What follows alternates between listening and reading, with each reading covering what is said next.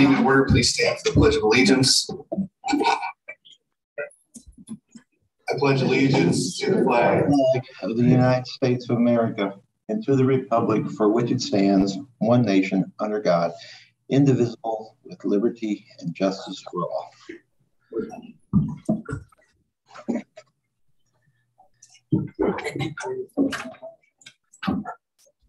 Roll call, please. Trustee Pierce? Present. Trustee Mason? Here. Trustee Peterson? Here. Trustee Bluthart? Here. Trustee Furman? Here. Trustee Dominiak is absent. Mayor Gardner? Present. First item on the agenda is the approval of the April 13th, 2022 Committee of the Whole meetings as presented. Do I have a motion and a second? So moved. Second. Motion Trustee Bluthart, second Trustee Peterson. Roll call, please. Pierce? Aye. Yes. Peterson? Yes. Bluthart? Yes. Furman? Yes. 5 voting yes, 0 voting no. Motion carries. First couple items on the agenda. We have some acknowledgements tonight. I know we have some local celebrities, so to speak, here in the audience. So the first person that we are acknowledging tonight is Quentin McCormick. Quentin, are you here? We stand up so everyone knows who we're talking about here. All right, so this is actually Quentin. He is a synchronized skating champion. I'm not sure which group or club you with a specific club or group? Teams Elite. Teams Elite. Okay, so actually this is his second national gold medal. His team won the gold in 2022 U.S. Nationals just as COVID broke out. He's also an accomplished solo skater, received a gold medal in moves in the field, which are the test is skater's edge work. He also is a pre-gold ice dancer, and he has been skating and competing since he was 4 years old. So congratulations. And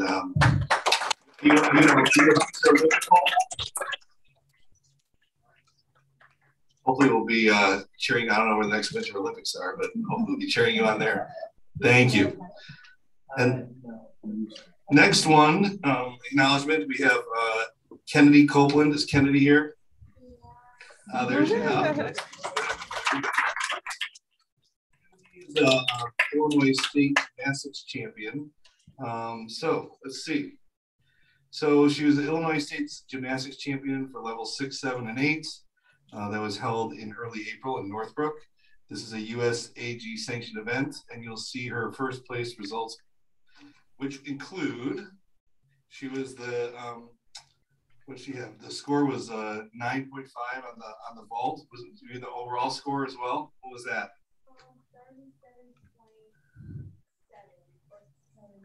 All right. So between the two of you, how much time do you spend at the ice rink or in the gym practicing gymnastics?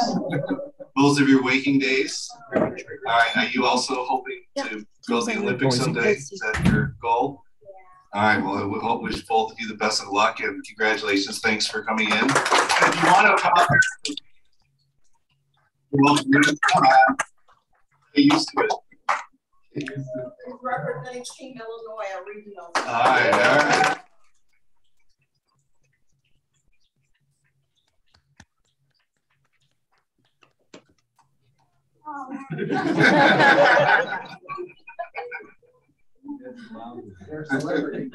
Yes.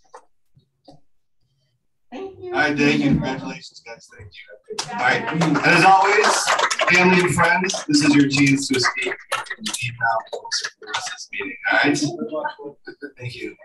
Congratulations. Thank you.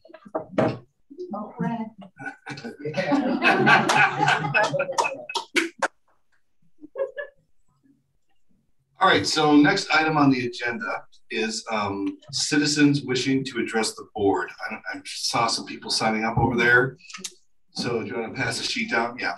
I'm assuming the people, if they've been at our committee of the whole meetings, would rather address the board before the committee of the whole meeting than at the board meeting. These tend to last longer. So I see a couple in support of specific items, but I'm going to call you up now if you wish to say something in support of specific items that we're voting on tonight. Let's try and limit our comments to 2 to 3 minutes so we can move the meeting along. And I'm just going to go in the order of the people that signed up. So the first one on the list is Beth Coe. Beth, do you want to come up and say anything? Sure. And Carolyn Ponder. Yeah, you can come up. You can come up to the dais there because we do have people that may be on Zoom watching. And you have to speak in the microphone for them to hear you. Great. My name is Beth Coe, and this is Carolyn Ponder, and we are here in support of the ordinance change to allow Drive-Time Golf to receive their liquor license. We're just here to show our support. Thank you. All right, well, thank you. See, less than 3 minutes, perfect. All right. Next is, we have, next on the list is Chris DeLulo. Not a specific agenda item, but we can, if you want to come up and speak, the floor is yours. Good evening, everybody. My name is Chris DeLulo. I just wanted to come and ask you guys as influential residents and parents in the community to speak up on behalf of things that we believe in and feel strongly about. Hopefully you believe in and feel strongly about as well. Obviously you're aware of the things that we've been discussing, or if you're not, one of the things I would like to inform you of is that in 4th grade at Oakland Elementary School, there are gender neutral bathrooms. 4th graders, boys and girls using the same restrooms. In high school, there are books showing very explicit photos, well, not photos, drawings technically, that are free for the student body to check out, encouraged by the high school, or to be available to students of ages that we don't feel are appropriate for this type of thing to be available. So I understand the village can't do anything. Village ordinances, the laws, everything like that. I'm not asking for you guys as a board to do anything other than as private citizens and influential residents, make your voice heard, make your opinion known. If you disagree with these types of things and you feel like you should support our movement, please feel free to speak out. Contact the schools, contact your constituents. Let everybody know that this isn't something that we as a population of Antioch would necessarily agree. Thank you. Thank you.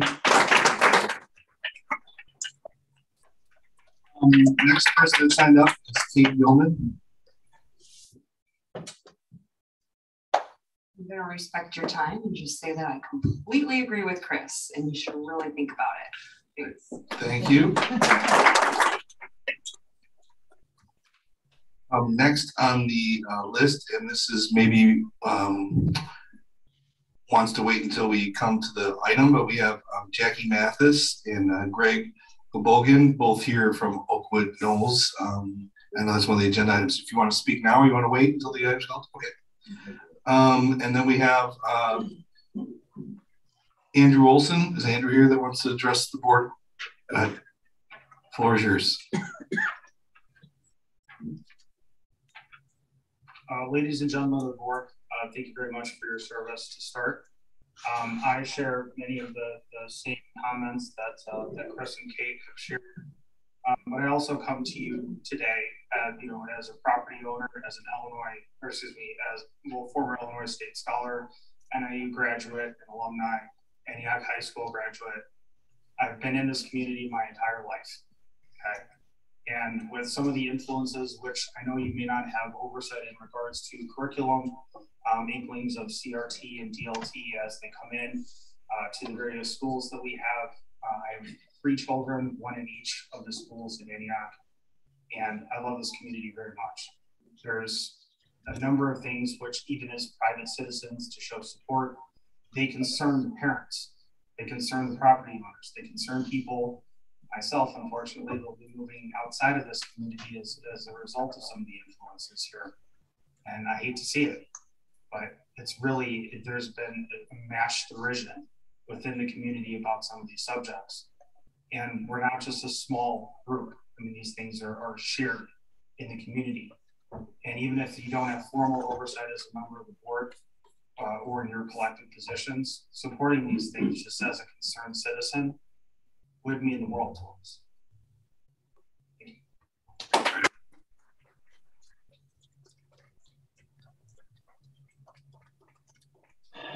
Omara? Okay, all right. So anybody else that wishes to address the board? Otherwise, we're going to move on to the regular business of the committee of the whole. And you will not offend me if you don't feel like sitting through this and want to leave right now. So that's fine too. All right, next, first item on the regular business agenda, you gotta stay, is discussion regarding the bridge inspection at Oakwood Knolls. This is, I know we have at least 2, if not 3 members here to discuss this. We have Tim Hartnett and Steve Schwartz from HR Green, who are the village engineers on Zoom. And this is relating to a presentation that was given by Oakwood Knolls Association 2 months ago, probably, with relation to the condition of a culvert there and the dredging project. So I think, as encapsulating everything that we're going to discuss today, the real question from Oakwood Knolls is the culvert safe to dredge, based on the report of HR Green. So with that, I'll give the floor over to Administrator Kine. Yeah, just for background, the culvert was photographed by some members of the community, and they came here and showed you some photographs of that culvert. There was some concern on the integrity of the culvert. I was asked to have our engineers from HR Green take a look at it, which they did, and it wasn't an in-depth study, but they made some observations, and then I believe in your packet you have an email that was written with some of the results of their observations, which basically said there is some deterioration of the culvert, and it's got, I guess as an estimate, about maybe a 10-year lifespan left to it now. No engineer can predict when infrastructure will actually fail. Could be sooner, could be much later. But Trustee Pierce, I believe, asked for this to be on the agenda tonight. So we have, I think, Tim Hartnett from HR Green attending via Zoom, and maybe he can summarize a little bit more of the findings of that letter. Yep. Thank you, Jim. I have Steve Schwartz also on the call, who actually visited the site. I personally visited the site with my team, but Chad Piper from my office, who also assists me in Antioch, and Steve Schwartz, who is our bridge manager for well over 100 of our communities in the Chicagoland area, specifically City of Rockford, City of Elgin, and many of the Lake County and McHenry County communities we serve. So we were asked by Jim, we were given kind of the history of what people were asking for. Our main focus is always to go out and ensure that the roadways are safe, that the slopes are safe. Is there any deterioration? You may recall we were a partner with the village when Orchard had some settlement due to deterioration. We've also were part of that evaluation through the Pittman property to give guidance for when that was what was happening there. Our team went out, and Steve is on the line who can answer questions, but I'll quickly summarize it. Our team went out. We observed that at some point in time, either during a utility install or a guardrail install, they had punctured the top of the culvert. There was no settlement in March when the team went out there. It was repaired. They had poured concrete in there. The roadway had no settlement, had no depression, no any signs of collapse for sure. And we just were asked to report on it. We took pictures, we took video, we shared that. We do this on a routine basis for Antioch. We have many other culverts in the community that are higher priority in our mind, but we are asked to provide this. And so on a yearly basis, we go around with Jim and Dennis, and we evaluate our major drainage ways. We evaluate our culverts that are crucial to our collector arterials, especially, and we rate and rank them. And so this particular bridge, our team felt very comfortable that it was not in jeopardy at this time. It had about 10 plus years left. We gave budgetary numbers, which we often do just to start planning. But again, where we use the term very deteriorated was on the head wall, and that comes from road salts just being exposed to the elements. Dennis and the team is going to monitor that, and Dennis and his public works team will also go out there with the Vector truck or a small piece of equipment and get that information that there is quite a bit of sediment there that has come from the north down through Wisconsin into Illinois and made its way into this culvert. So we acknowledge that, and that's all part of a routine observation maintenance program. So each and every year we will, now that it's on the list, now that people have asked what to do with it, we'll certainly visit it and monitor it. And Steve, you just want to 1 or 2 minutes as far as what you saw and based on your expertise as our bridge manager, the info. Sure. Number one, can you hear me? I am attending Yes. on my personal computer, and for the life of me, I can't figure out why I can't turn the camera on as opposed to my work computer. Yep, but you're good. I'm Steve Schwartz, structural engineer at HR Green. As Tim had mentioned, bridge program manager for the city of Rockford, city of Elgin, and a number of other communities around here. Responsible for sending bridge inspection paperwork to IDOT for well over 150 bridges around the area.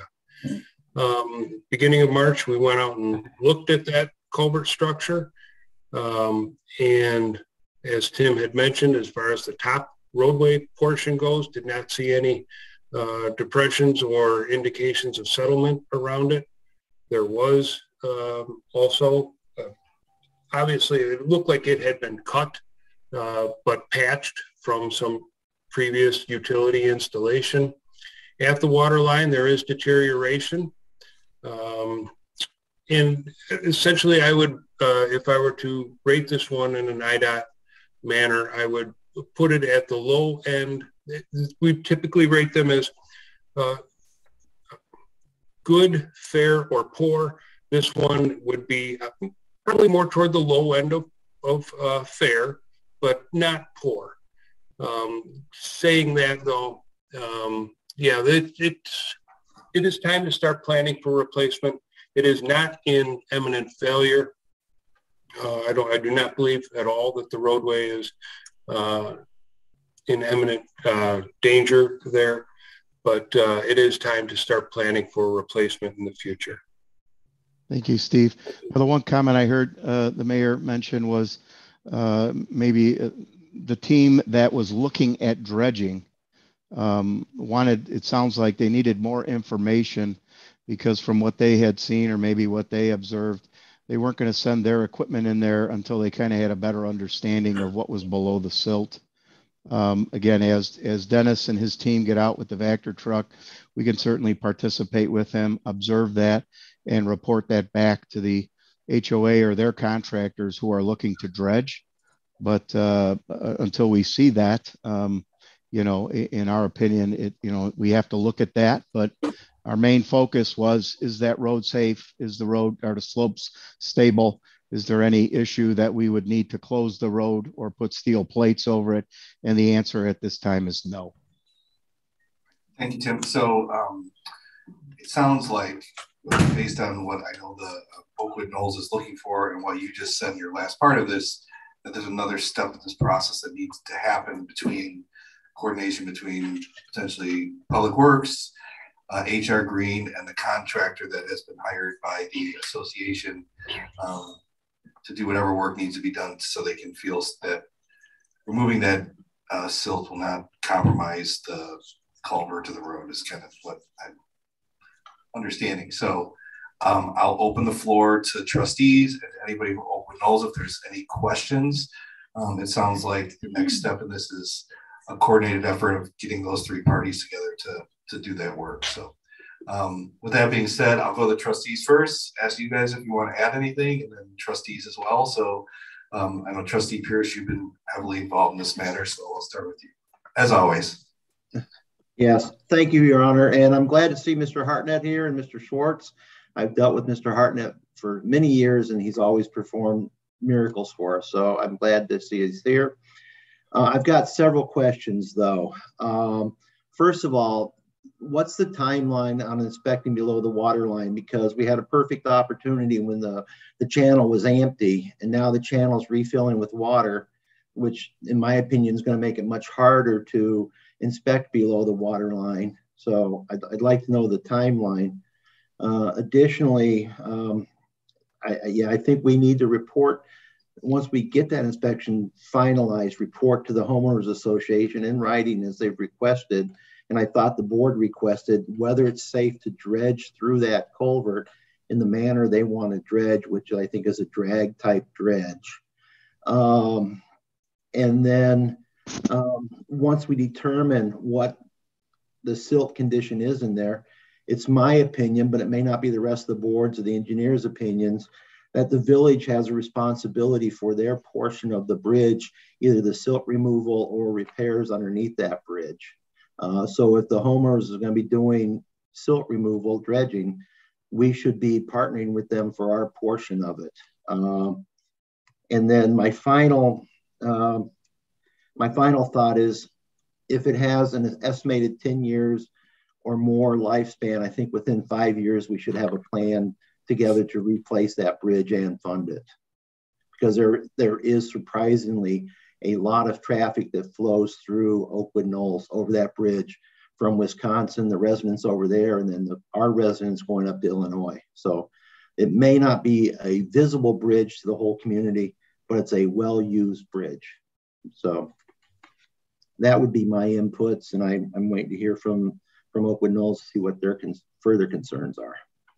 Thank you, trustee. Any other trustees on the right side here have any questions or comments on this? I'm gonna wait till okay. I hear the Oakwood Knolls. How about this side? Any questions or comments right now?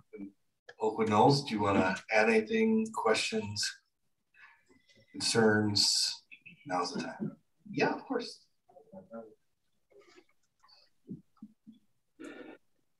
Hello, board. Thank you very much for having us here tonight. My name is Jackie Mathis. I am the president of the Oakwood Knolls Subdivision Association.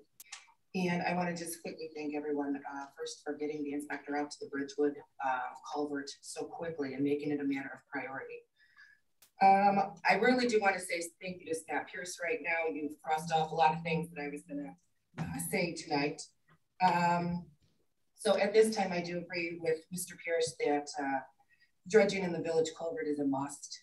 Dredging needs to be done this year. This is something that I just can't wait. We would like to collaborate together because basically we have the channel on one side of the village culvert and the lagoon on the other side.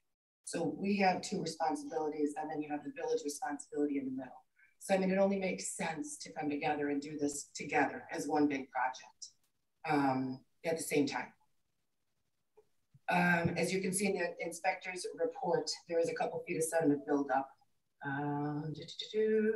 So these two areas, they've actually been areas of priority in Oakwood Knolls, and we've been working on this for probably the past 3 years with research, meetings. We had our own engineers out there, and basically we're trying to figure out the best, most realistic plan for our residents. Being a property owners association is very different from a homeowners association. We, the homeowners, we basically have the responsibility to maintain gifted properties. However, we cannot make the annual dues mandatory. That's what makes us different from a homeowners association. And basically, through research, we're never going to be able to become a homeowners association. So we're always going to be stuck with the same thing of trying to just obtain funds and make these properties manageable. So basically, keep in mind, 5 years ago, we didn't even have 50 families or homeowners participating, contributing to these dues, annual dues. Now, we're up to about maybe 140 from last year. So we're looking to have pretty much the same support, but that's not going to do it. That's not going to be enough. So basically what it boils down to is that from these stormwater runoffs and stuff, we're collecting water and debris and silt and chemicals from the Antioch stormwater system runoff, and as well as the Salem Lakes water runoff and the farms up there and stuff. So we're basically dealing with a large amount of water and buildup and pollution going into our lake. Okay, and it's considered a private lake. Therefore, we're not able to get grants ourselves. Again, it goes back to us being a property owners association as opposed to a homeowners association. So really what it boils down to is we're just a few homeowners trying to maintain these properties for the entire subdivision community. And we can't do it alone. It's realistically impossible without the without the village helping us figure out a solution to our community issue and this unbearable financial burden that we've come across. So thank you for addressing this potentially serious situation, and we look forward to working with you guys on it. Thank you. All right, thank you. I'm going to go around, see the trustees on this side, including Scott Pierce, who is on Zoom, wants to add anything. Trustee Pierce, Trustee Masick, Trustee Peterson, anything you'd like to add at this point? I would just like to ask Mr. Hartnett, if they understand the dredging that they plan to do in there, whether it's a drag type or a pumping or suction. I'm not a dredging expert, but I was just curious if your firm understands what they want to do and what the impact on the bridge could be. Yes, we absolutely do. We do work with the Fox Waterway Agency on a yearly basis, doing this very task. The waterway actually has the equipment, has the manpower, has the funding sources. They also have the collaboration with community. I did ask Joe Keller, the executive director, if there was any help at this time. There wasn't in this area, but he certainly offered some suggestions that, you know, again, if that was part of our responsibility in the future, or if there's support from the board to give Jim the green light to engage us from a dredging. It was, again, I apologize if I misunderstood the task. I was asked if that road was safe, if the culvert was safe, if traffic over the top was, if there was any imminent danger, and I found that answer out. I did read the report, as did Ajay Jain, head of my resource group, of what you are planning to do and collaborating with Wisconsin. Again, we can certainly clean that out, but until that area from the north figures out how to minimize the runoff from the farm areas, from the properties, it's going to continually happen. So if we do our part year over year, it's just going to keep happening. So my suggestion, and again, Jim and I and Dennis meet on a routine basis. I can certainly collaborate with Dennis and Jim, see when Dennis's team can get out there to answer your timeline question. Yes, we are familiar with various techniques to remove sediment. I would be a little hesitant to listen to a dragline operation. What they do is they actually put a plate, if you will, at one end, and with the drag line, drag it through, or try to drag it through the other end, and then try to scoop it as they get it. And that, to me, with a corrugated metal pipe is even if it was in great shape, is just a little dicey. But again, I think if Jim and Dennis or the board says, Tim, go ahead and meet with the contractor, meet with the HOA, we're happy to do it to understand what they're talking about. I think it always to be our benefit to understand their timing, their schedule. Where are they starting? Are they starting in the lagoon? Are they, and then working their way out and then working their way up? And what are they doing upstream, if you will? But I think from the village's standpoint, Dennis and I can get together with Steve, and we can at least see what type of condition the bottom is. If everyone feels it's appropriate, we can certainly meet with the contractor and your representatives to understand the techniques, the volumes, the areas, what they're looking at doing, confirm they have permits. This isn't something that you just go out and start doing in sometimes waters of the U.S. or major drainage ways without a plan. So I personally haven't seen an actual permitted plan, but happy to look at that. But again, we can certainly try to evaluate and find out if there's any money for grants and funding. But again, with private entities, private areas, it is a challenge, as the head of the Property Owners Association mentioned. But happy to help if the board wishes to allocate some time and effort for us to at least understand the initial phases of what they're thinking of doing. Thank you, Tim. So I think, again, I'll still go around to the trustees. What I'd like to see happen here is, again, bring this back as necessary. It's say 30 days for the parties to get together and come up with a plan between the village and your firm and the contractors and the association. I think that's as far as the actual dredging itself. I would suggest we do that in the second meeting of of May, and other trustees chime in or any questions or concerns about this matter. Anything to add? Did you have something else you wanted to say? You looked like you wanted to say something. Yeah. Yes. So my apologies. I got my pages mixed up, but I did write it down so I didn't get all flustered and mixed up. So anyways, what I was saying about wanting to reach this level of support from our subdivision again, it's because these costs are well over $100,000 to $200,000 for us to dredge. And we won't hit that amount for many, many years to come. So I know it's unfortunate that no plan was set in place earlier from the homeowners. You know, I can't speak for years in the past, but basically, I know that we at one point had chatted with the village about doing a grant with the village, and only municipalities could apply for this grant. And I'm not sure where that went to or whatnot. I know that Mr. Pine, I think, was going to be working on a grant. No. Okay. Not specifically, but HR Green, who is the group presenting, they do this all the time and can help identify some of those items. And I personally talked to Fox Waterway about some of those items too. So I think what we would do is the village would sign on and support any type of grants that, you know, may be available.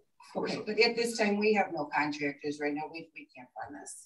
Sure. And that's why I think the meeting between HR Green, the village, and the association will lay the next step out, and potential sources of funding if there are any there. Okay, thank you very much. Okay. Anything? Otherwise, Your Honor, I think HR Green probably, and staff probably needs the board's indication that they're all willing to make sure that HR Green gets paid and that they can move forward if they're devoting time to this. Any objection by any of the board members on that regard? All right. I believe one more person wants to speak on behalf of the association. Yeah, I'm Greg Holbogen. I'm a board member of the Open Nose Property Owners Association, and I'm also on the committee for the lake management that we're pursuing the dredging and rehabbing the lake, basically.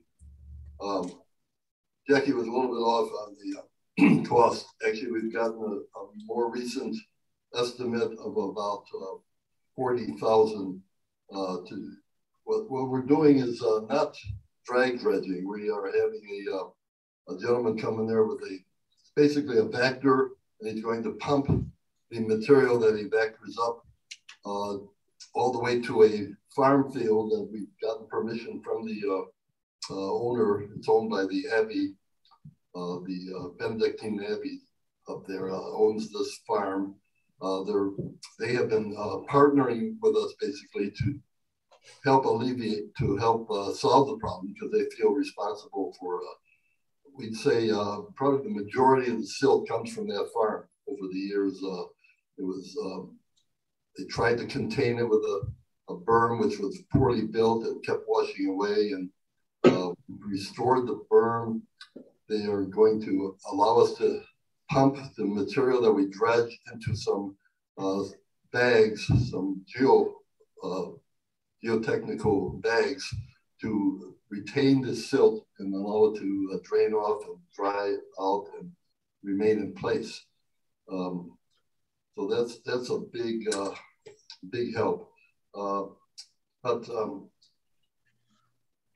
focusing on the integrity of that culvert, I appreciate HR Green's expertise in this matter. I'm a little disturbed as an engineer. I have a PE license, but I'm retired now. But I was hoping to see something a little bit more technical, like some testing, maybe even a load test, because I'm very concerned. 10 years doesn't seem like a long time, but that's pretty short time left on a bridge. So it could be a lot less. And I'd like to know if they're going to do more testing. And what the condition of under the silt is. There could be some further deterioration we haven't even seen. So thank you for your time. Appreciate it. Thank you. All right, thank you. So I think as the next phase of this goes on, these questions are going to be addressed, and we'll come back in 30 days, but getting the plan for the dredging and confirming that that's going to be a safe operation, I think, is the next step in moving that forward. So, you know where to reach us if there's any questions, but we will put this on tentatively for the second meeting of May for further discussion on the next steps. Okay. All right. Yep. Thank you. Thank you. For your time. Thank you, Mr. Hartnett. Thank you. All right. Next item on the agenda is a discussion regarding salary ranges. As you know, this item has come back for us from a prior presentation. This salary study initially began, and there's a previous salary study in 2017 that was supposed to be looked at every 3 years. We are past the 3 years, so it was looked at again now in 2022. And the point of the salary study was to make sure that the employees, based on their experience, years of service, are within the salary ranges of similar villages. You'll see from the chart there's a minimum range, which would be the low end of similar villages, the mid-range, or the maximum range. And I think what you'll see from this report is the intention is to get the people who should be at the mid-range into those ranges. There is an impact on the village budget of approximately $200,000 to $250,000, which has been included in the most recent budget, which still balances. So I guess we're looking for direction from the board. I would like to see this go through with Administrator Keim, given the ability to adjust the amounts individually, plus or minus 5%, but to stay within the budgeted amount that they suggested. So with that, I'll open the floor to discussion or questions to the trustees. Trustee Pierce. Oh, I'm just so happy to go first on this. I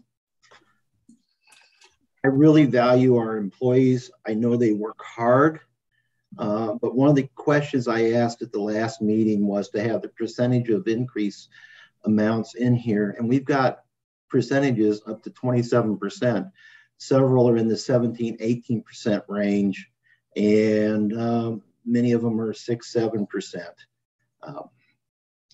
I don't know how we can give 27% raises or 18% raises. Our employees are valuable, but our taxpayers are paying money too.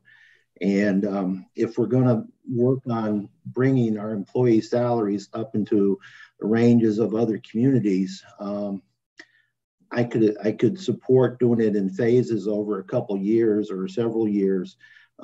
Say, you know, the 4% is a minimum each year with a certain adjustment on top of that. But I can't support just doing 17%, 18% jumps in pay raises. And we've even got employees on here who just started working recently and would be scheduled for 6% raises. I don't know if our private industry is doing that, and I don't know if we truly can't afford to do that. And I know we can afford it, but there's things we also need to pay for too. So if it's not phased in, I can't support it. Thank you, Trustee. I'm assuming every trustee's have it. So oh yeah, Trustee Mason. So being a businessman, here's the problem. So let's just start from the bottom up. So you put someone in training, a community service officer, what they're making, and they can go after all the training you put them through the village expense, they can go 6 miles and double their money. I mean, that's the problem we have. The other problem with this is you've got command positions within the police department that you get that potentially could make less than officers with strike centers. So you get the deputy chief, you get commanders. So they're locked, is the way I understand this, they're locked into a program where they could be doing overtime and whatnot. sergeants could make more than the commander. That to me is a problem. They're all putting their life on the line. You know, I understand the 14 to 27% records clerk. Those are all training jobs. I get it. You train them. There's a cost of being in business. Everybody's competing for that person's job, and everybody wants a trained employee. They're going to pay someone else because they want to train, and they're going to steal that person for $1 more. That's happening in the restaurant business. That's happening in my business. That's happening in just about every business. People aren't working. Employment's hard to find. So you got to pay the people the right amount of money, a fair value. So I get it.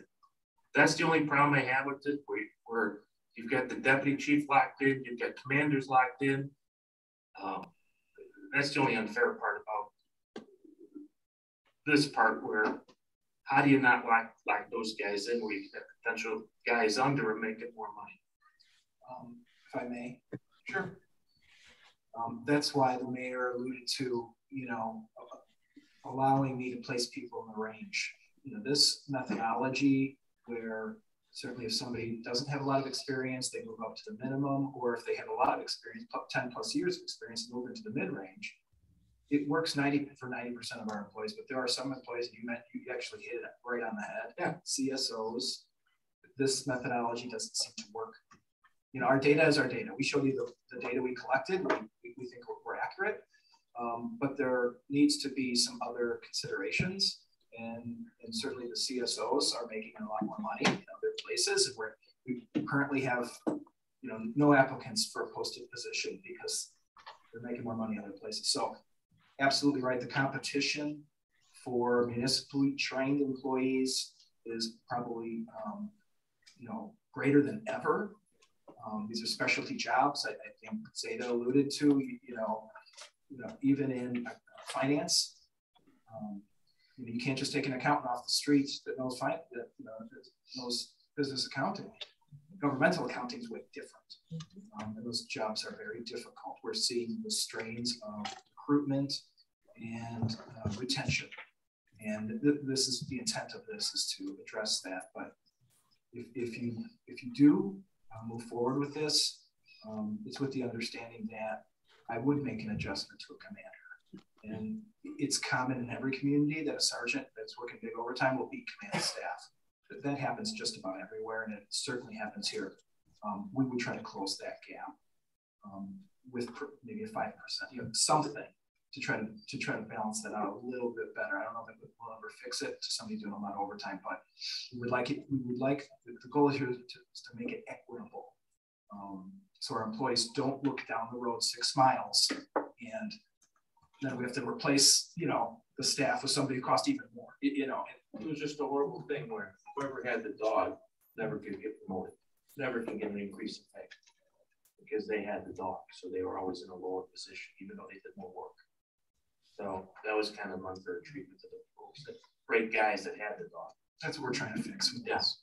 And I'm in support of this. It's just the commander structure, and it's a different business environment today's world. Very different. Thank you, Trustee Peterson.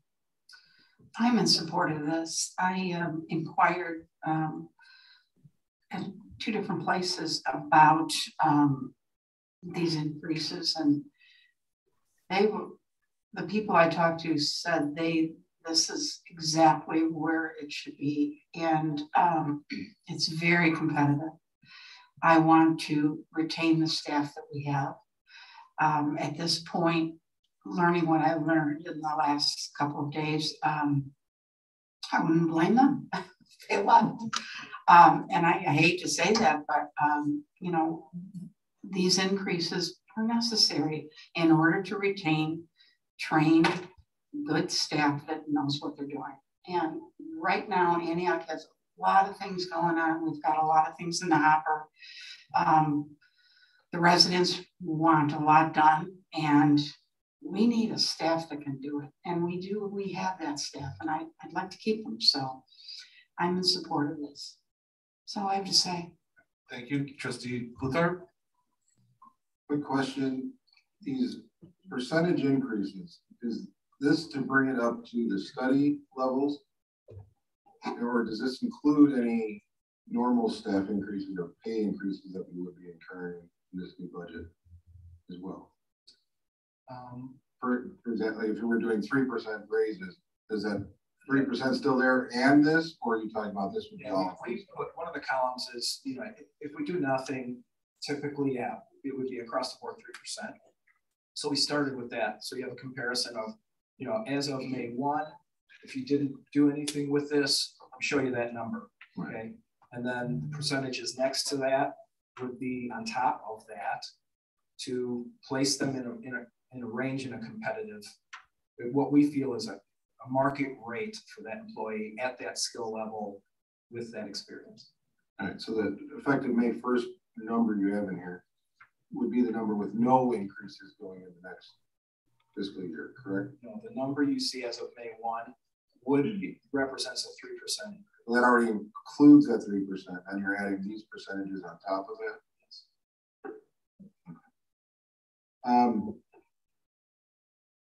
Obviously, that ups that percentage increase that are going across the board on some of these, which I don't have a problem with.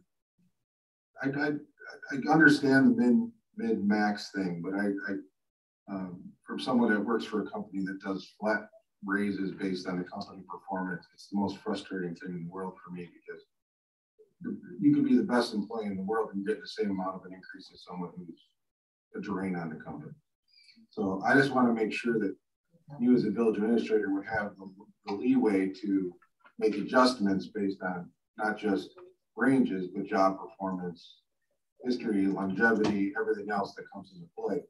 As long as that flexibility is there, I don't have a problem with this. I know it's going to take a while to get salaries up to where we need to be to keep everyone happy, but it has to be based on performance first and then these ranges. So as long as we have that flexibility, then I don't have a problem. Yeah, and we do, and I've had several discussions with the mayor, and he's had a lot to say about this. He's paid attention to this. He wants some input into that as well. So I'll work with him. I'll make my recommendation. I'll certainly share all of that. That's what we intend to do. It is a weird economy. I mean, we're having a hard time at our place of employment finding people.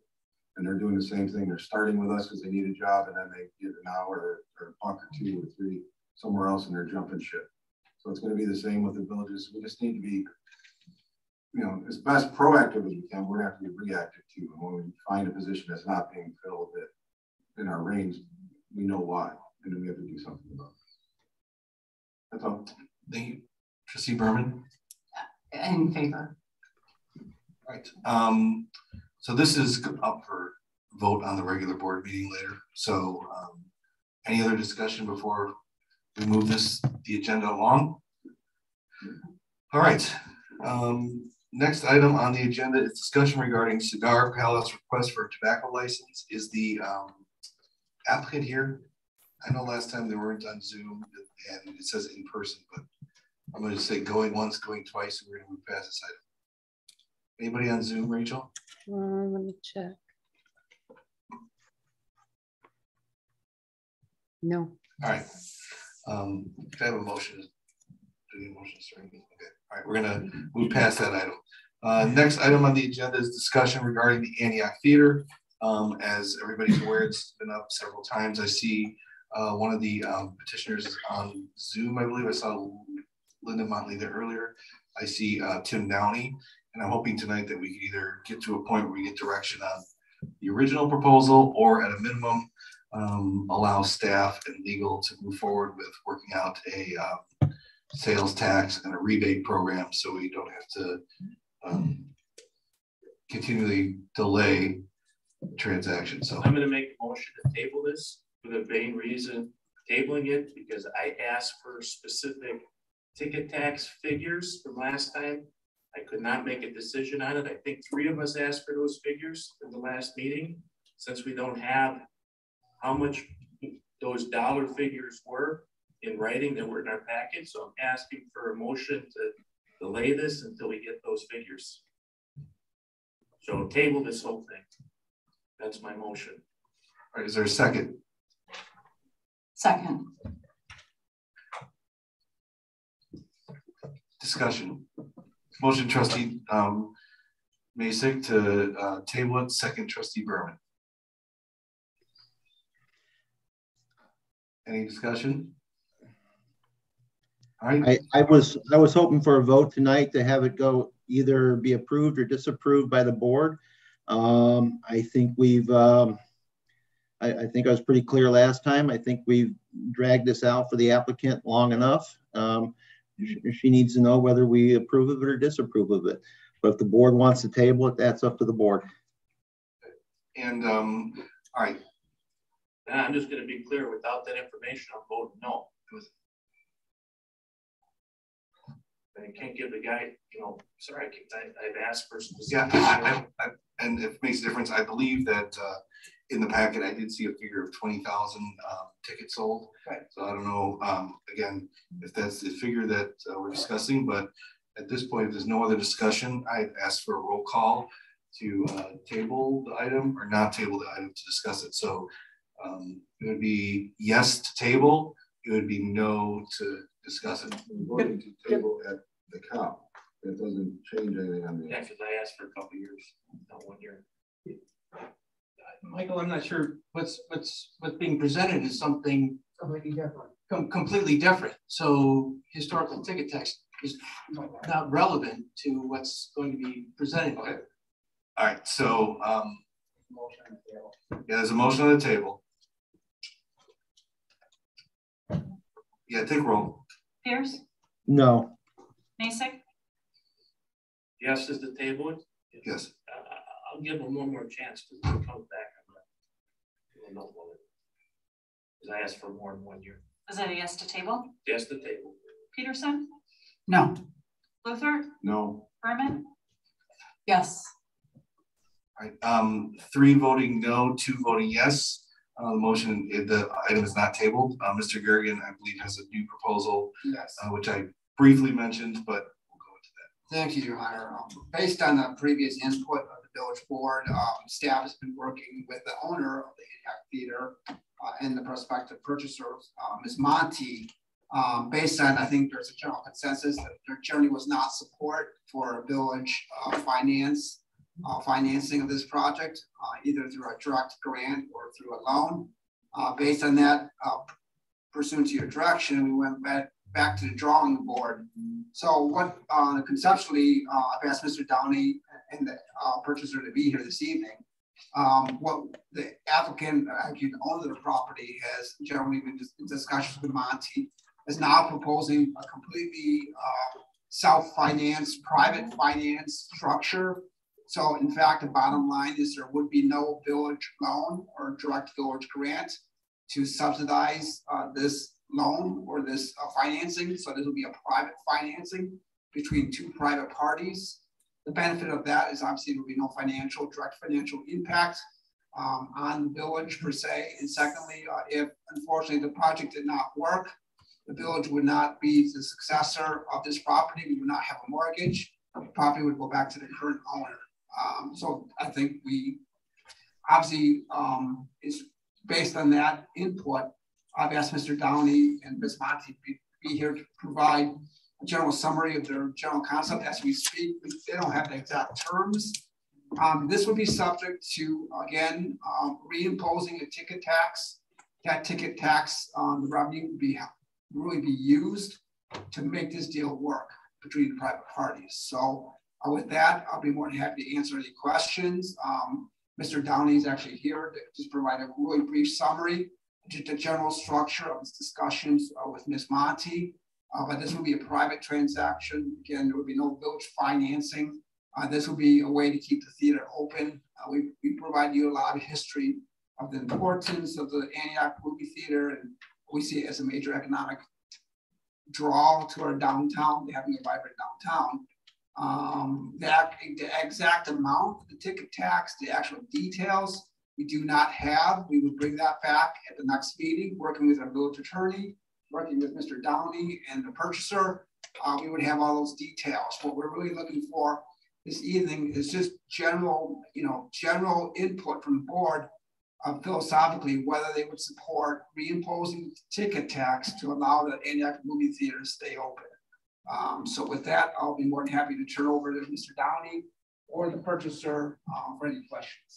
Sure. And I'll go around the board. So I understand it's more of a tax rebate program than the incentive program discussed originally. So I know Trustee, I'll start with Trustee Pierce and go down the line again if there's any questions about this new proposal. Well, first of all, I'm glad we didn't table, because if it had been the way it was the last time we left it, I would have voted no. If it is truly a self-financed venture with the village board, only providing for the implementation of a ticket tax that allows repayment of the self-financed loan, I feel comfortable with that. Thank you, Trustee Masick.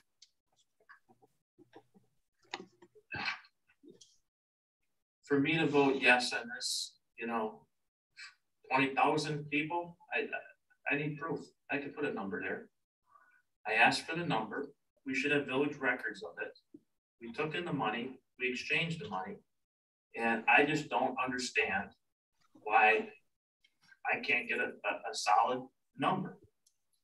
Because $20,000, I agree with what Trustee Pierce is saying, but all I want is a solid number.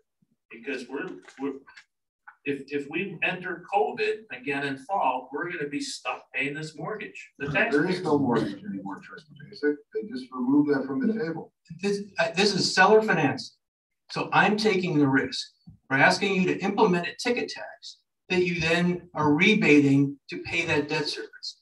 If COVID comes and then is unable to make the debt service payment, then I don't get, then I foreclose or whatever. The village is not, you are completely, other than implementing and rebating the ticket tax, there's nothing the village needs to do. They're not in the middle of this. So that I did, I apologize. I didn't understand that part was redone. All right, Trustee Peterson. I'm in support of this too. It would be great. Village isn't taking a risk, and we have a theater open. I'm in favor of it. Trustee Bluthart. I'm glad to see that you changed the terms on this a little bit. And look at, and I don't know when all this was known, but in our packets, it still shows the old proposal in here. So it's relatively new, I understand. That's 24 hours. It would have been nice to get a little heads up on that prior to this. But that being said, I am in favor of further discussion about the ticket tax, and because that's something that I've been in favor from since the beginning, and I'd like to see that move forward. All right. Thank you, Trustee Berman. The same as Trustee Bluthart. I was looking at the other information. Sitting here trying to shuffle through my fingers. Okay. All right. So again, to move this along so the be fluid, we're going to strike it hopefully from the agenda for the regular board meeting when it comes out, because it's a moot point right now. And then for the next meeting, I like it to be, I guess it would need to be on the cow, but also on the regular agenda to reimpose a ticket tax for a tax rebate to pay back the financing of the deal, and then get this so everybody can move forward with the project. So I appreciate your patience, and any other discussion on this other than we will discuss this and hopefully move on quickly at the next meeting. So will there be at the same time, I know there was original discussion about liquor sales at the theater. Will that be at a further point, or is that going to be brought up at the same time? Yeah, that'll be at a later point. You know what? Yeah, we'll do that at a later point. All right. So thank you very much, Linda. Thank you, Tim, and see you in 2 more weeks. Hopefully for the last time. Not forever, but just for this. All right. Next item on the agenda is discussion regarding an ordinance amending section 4-2B-15 regarding a gross sales ratio requirement for establishments selling food and or beverages. As a reminder, this was raised last time We had a board meeting because Drive Time Golf came in requesting a liquor license. Trustee Dominiak rightly pointed out that there had been an amendment to the code in 2020 with a minimum food and beverage sales, which we have since pulled and rewritten. We pulled the notes and the ordinance. We have a new draft. It was clear from the draft and the discussion that the ordinance was drafted that way to specifically limit gaming cafes. And since that time it was drafted, we've realized there are other areas of entertainment, including indoor golf places, axe throwing, arcades, other things that are entertainment provisions that have liquor sales, as well as potentially any breweries that might want to come into town that do not also serve food. So based on those considerations, there is a new draft of the proposal in front of you. I have one suggestion when we talk about entertainment, and I did not catch it in the first draft. And I would like to see the word entertainment, and I would like to see excluding gaming revenues, because I don't want someone to say that the gaming is the entertainment. So I'd like to see that. Otherwise, as drafted, I'd like the board to discuss if they're in favor of this draft with that revision and move forward. So, Trustee Pierce, do you have any questions or comments about the proposed revision to that ordinance? Well, first of all, I don't know if I'd like to be drinking and throwing axes. It's kind of dangerous for the people around me, I think. That being said, if they get a liquor license, are they also then eligible for gaming? I know their diagram doesn't show any gaming in there, if I remember reading it correctly, but I'm curious, does this open the door for gaming establishments, entertainment establishments to have a gaming room in the back or something?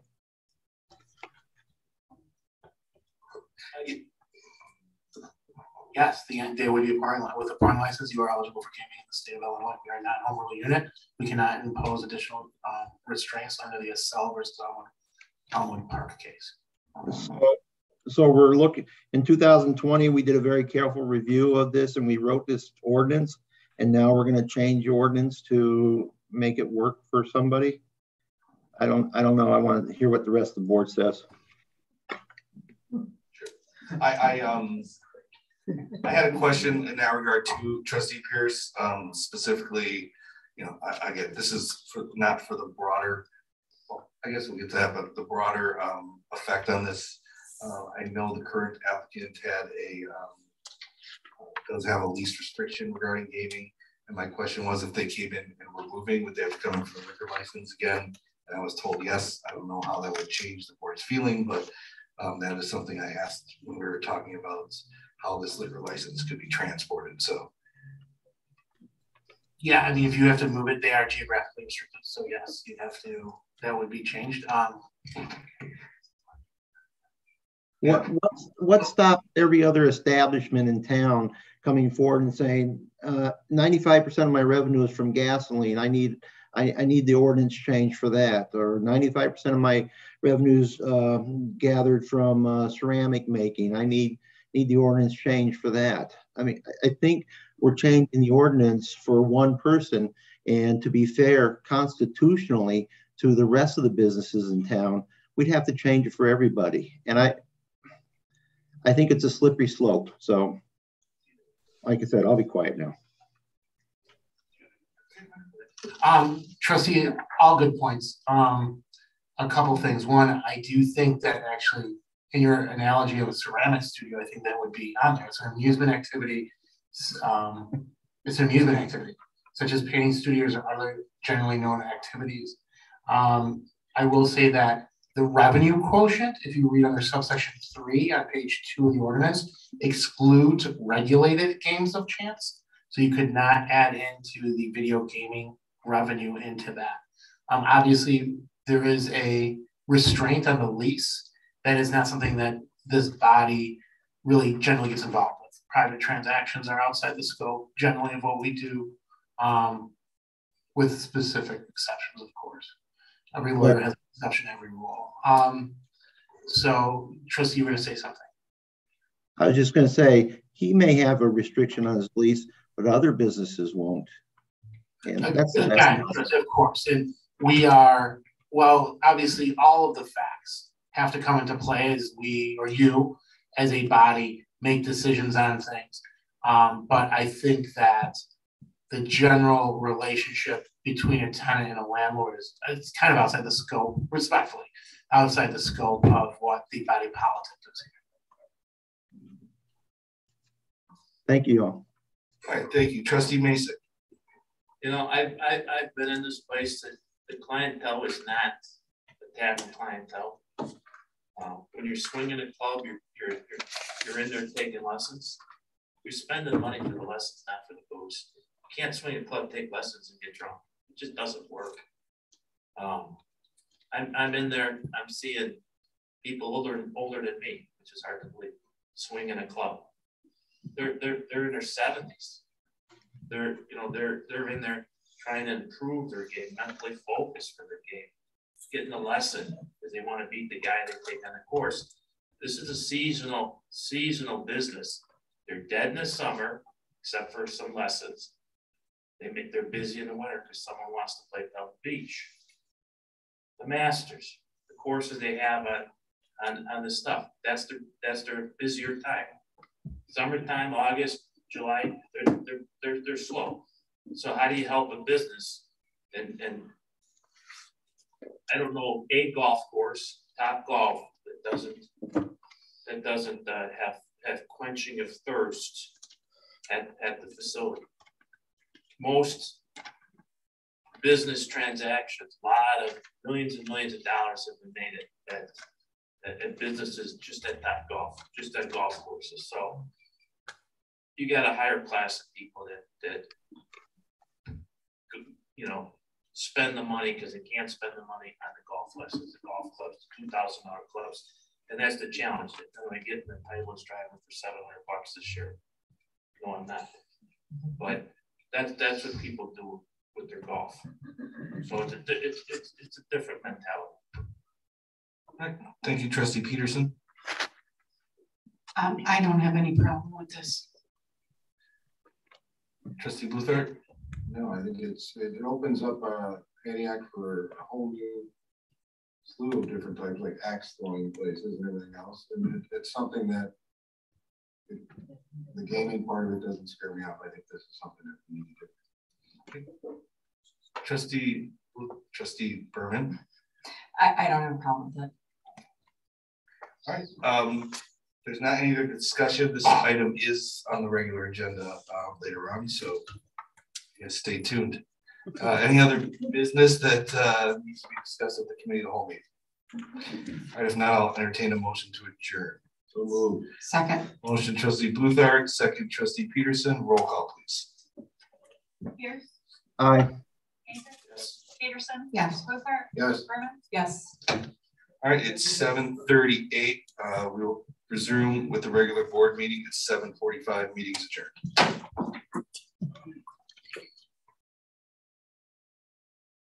Call, please.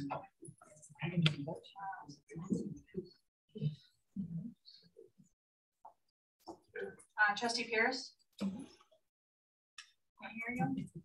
I'm sorry, I'm present. Trustee Mason? Here. Trustee Peterson?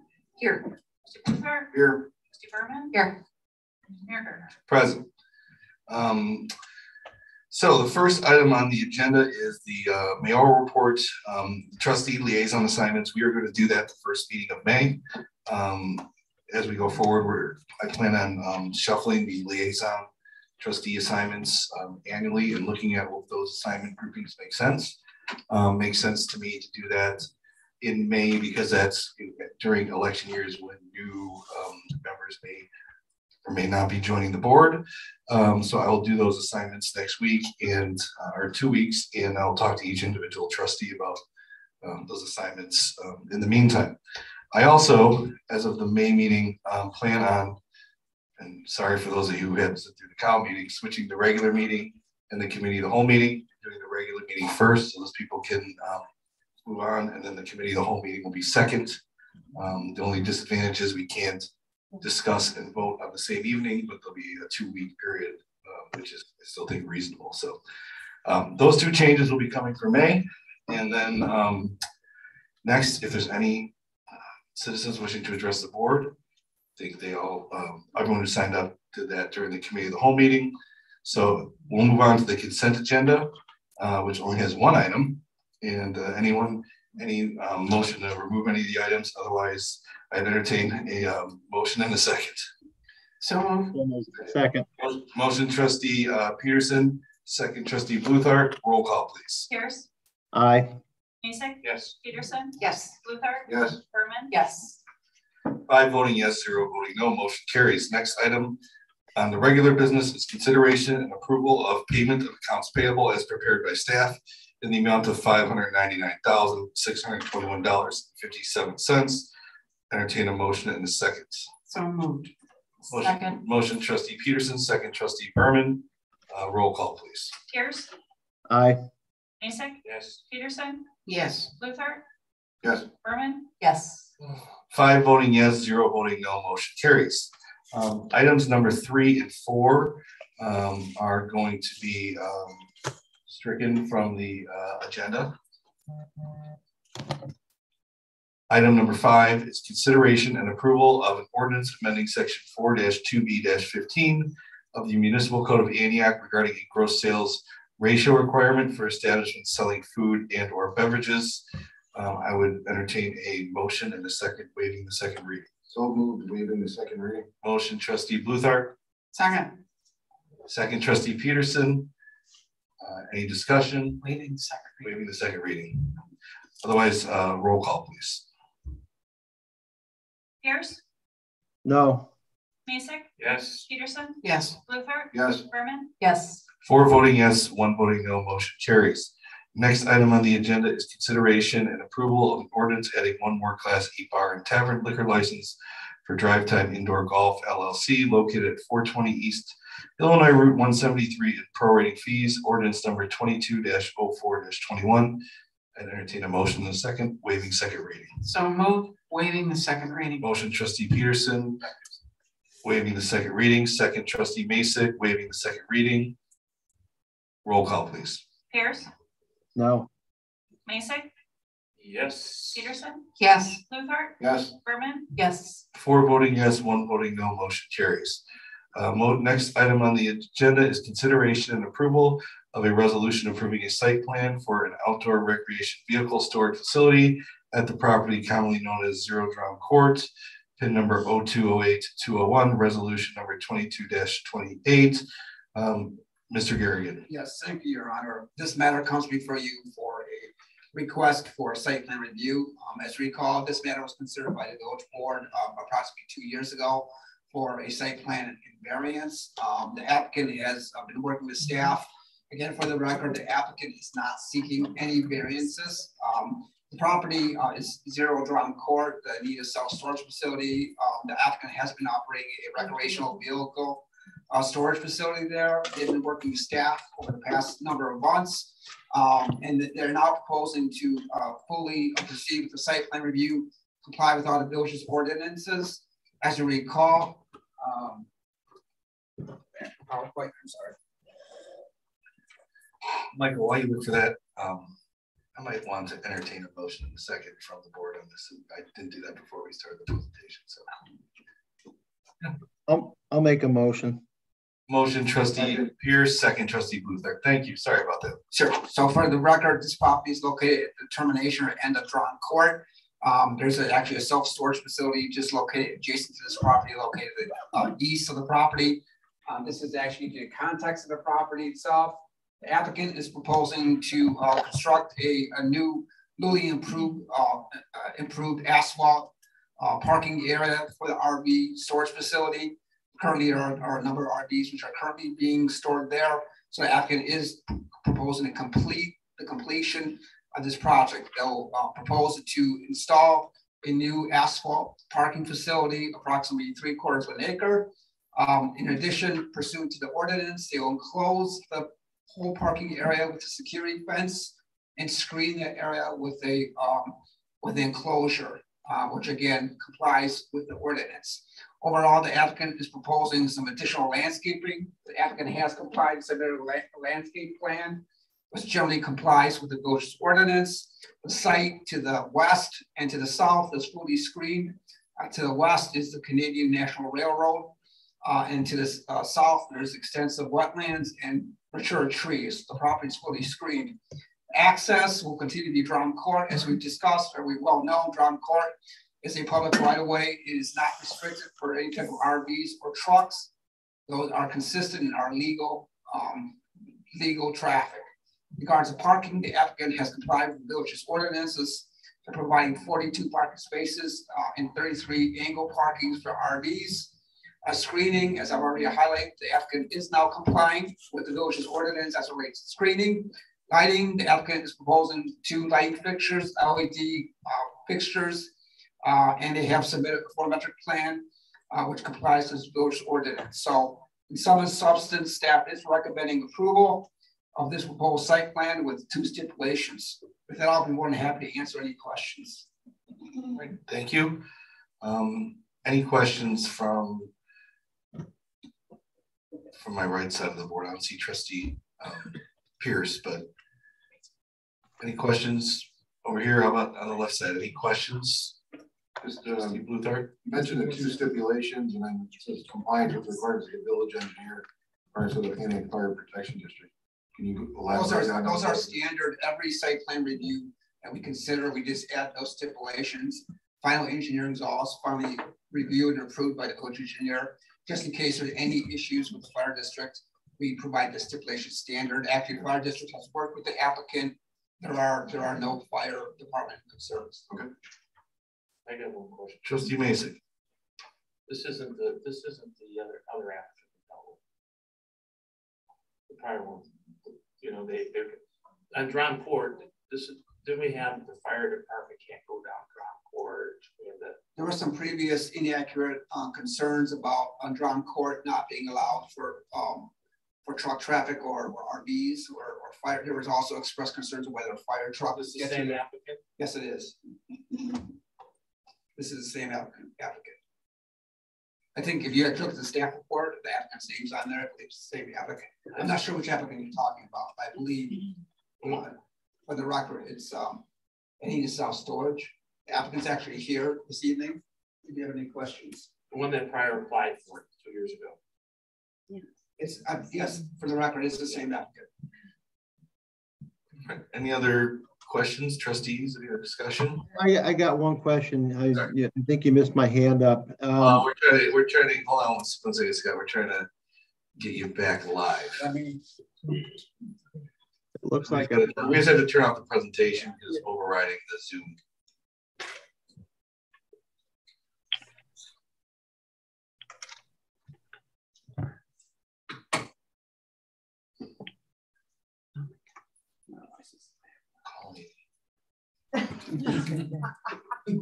They may be happier with the presentation over. There you go. There you go. Okay, now we see it. All right. All right. I just basically have 2 questions. One, I want to ensure there's no variances in this, and 2, the lighting level at nighttime conforms to village bright light codes or whatever it is. Or I notice there are adjustable lights if they need to be turned down a little bit.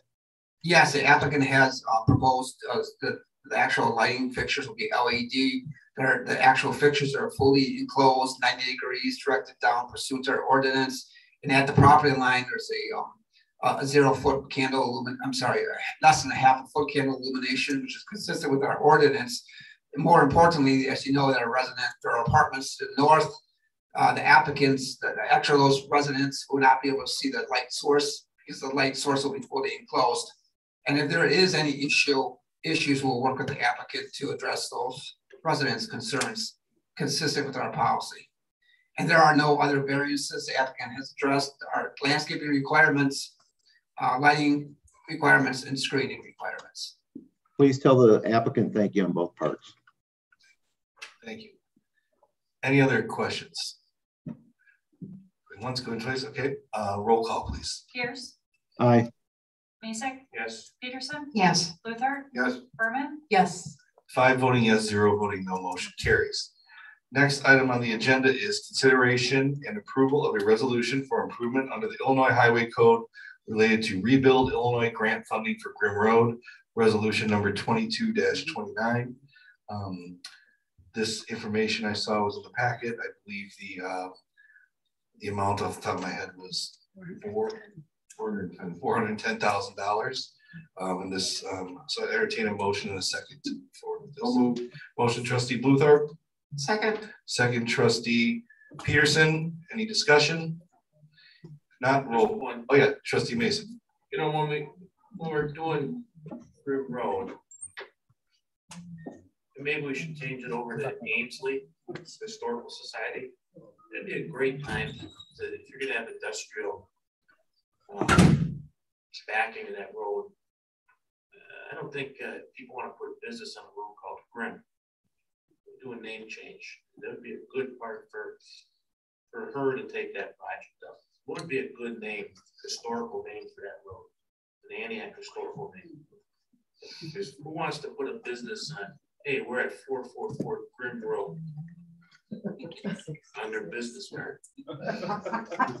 666 Grimm Road. That's even better. So I think that should be that.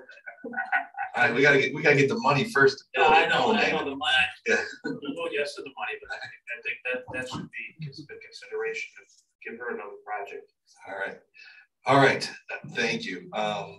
Roll call, please. Pierce. Did you hear me? Yeah, not yet.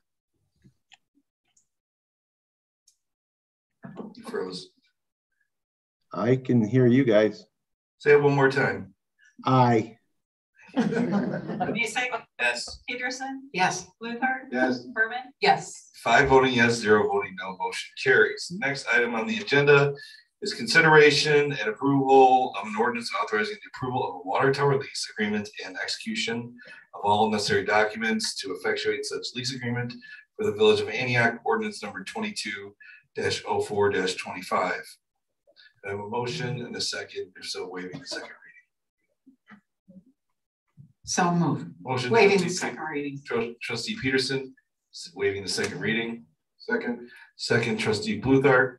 I don't know if Dennis Paul is on Zoom or if there's any questions, but is there any questions for this on this matter? Discussion on this matter? Nope. Okay. Trustee Mason. So under section 10, under that area there for the insurance, I like to take the risk off the taxpayers and put it, I like additional insurance, you know, because we're saying in that paragraph there, hey, no one's at fault. If that water tower top falls off, I get no water. So who's responsible for fixing a water tower? They do something or a child gets hurt, electrocuted because lines aren't maintained. I like to have other people's insurance policy used before the village policy has to use these for people to go after. So we need to tighten it up with additional insurance and primary non-contributory language. Okay. Does that make sense? Yeah, and I think we're talking, you know, especially the attorney language is like subrogation language. Yeah. Okay. Yeah, it gives all parties hold harm. Well, we gotta put, if it's their lines, they gotta maintain them. We gotta have some. Sure. Okay. Any other concerns about this document other than adding subrogation language potentially to the agreement? And additional insurance. Okay. Jimmy, the village attorney is taking notes on this. Yeah. I have no objection to either of those being added. They're standard. So yeah. Anyone else have any questions or concerns about it? All right. If not, is we going to? We're adding that to the motion. Yeah, we amend the motion. We're amending the motion.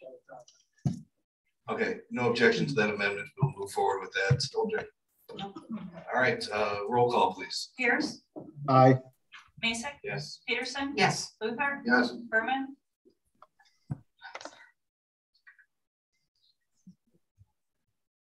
Agreement to sign. Yes. No. Okay. 4 voting yes, 1 voting no, motion carries.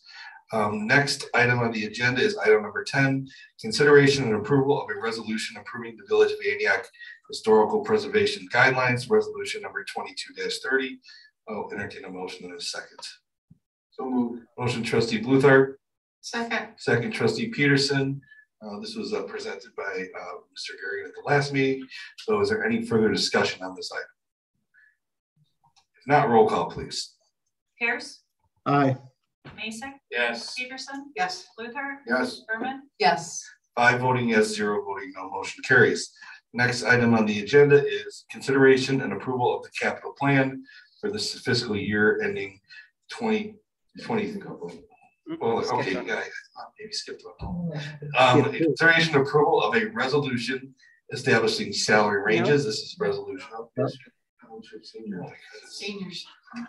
For a second. All right. We're already in. All right, here we go. Let's back this up. We're going to go to number 11.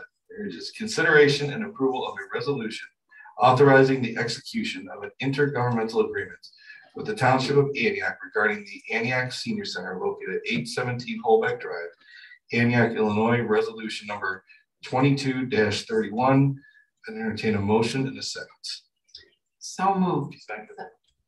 Motion trustee Peterson, second trustee Masick. Any discussion regarding this item? If not, roll call, please. Pierce, Aye.